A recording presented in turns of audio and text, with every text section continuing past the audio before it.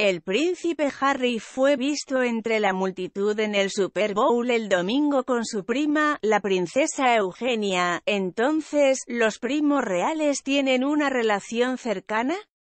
El príncipe Harry recibió la visita de un miembro de la familia real durante el fin de semana, cuando su prima, la princesa Eugenia, se unió a él en el estadio Sofia de Los Ángeles para el Super Bowl.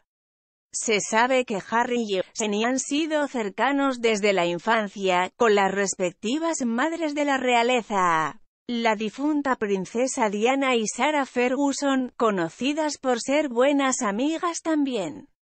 Pero la amistad de la infancia de Eugenia y Harry ha durado hasta la edad adulta, y la pareja obviamente sigue siendo cercana a pesar de que Harry se mudó a los Estados Unidos hace casi 2 años. Al crecer en el centro de atención real, parece que el príncipe Harry y la princesa Eugenia se unieron a través de sus experiencias compartidas. En eventos reales como Trooping the Color, el príncipe Harry y la princesa Eugenia aparecían con frecuencia charlando y jugando juntos cuando eran niños. Como adultos más jóvenes, se sabía que Eugenia y Harry socializaban juntos, y se cree que Eugenia le presentó a Harry a su exnovia Cressida Bonas.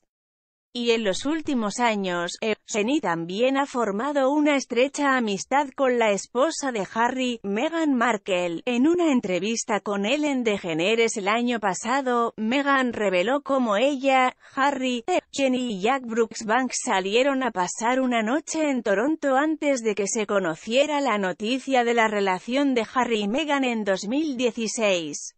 Meghan dijo: "Nosotros 4 nos escabulimos con disfraces de Halloween para pasar una noche divertida en la ciudad antes de que saliera al mundo que éramos una pareja.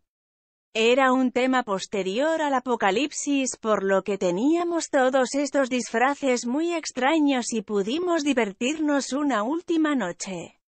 Harry y Meghan se casaron en 2018, y Eugenia y Jack también se casaron unos meses después en el mismo lugar de Windsor, y parece que las parejas han mantenido una estrecha amistad desde entonces.